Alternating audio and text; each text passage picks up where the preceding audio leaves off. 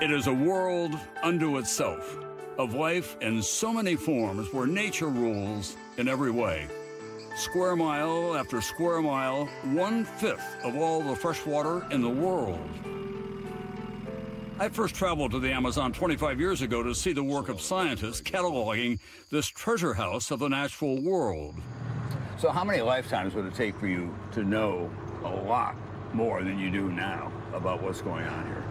Well, you know how it works. The more you know, the more there is still to figure out. Mario Cohn and his wife Retta are scientists with Brazil's National Institute of Amazonian Research. This is the jungle, but to you, it's part of the natural treasury of Brazil, isn't it? Yes, I mean, this forest is really very important for a lot of people.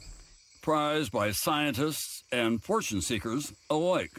When you're in the rainforest, it has a kind of spiritual effect, but this can be a sinister place, not just because of the dangers within the rainforest, but because it's become a war zone between ecologists, naturalists, and people who want to develop this area. According to an international human rights organization, at least 24 activists have been killed for their work in Brazil's Amazon in the first 4 months of this year alone. The many indigenous tribes are under tremendous pressure here as well. There is a feeling that protecting the rainforest and natural ecosystems in the Amazon is working against progress.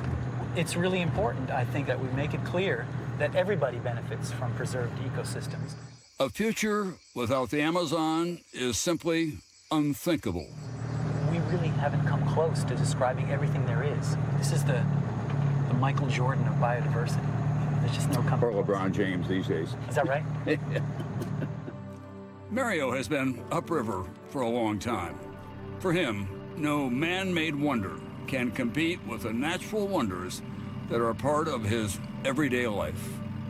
Tom Brokaw, NBC News, in the Amazon.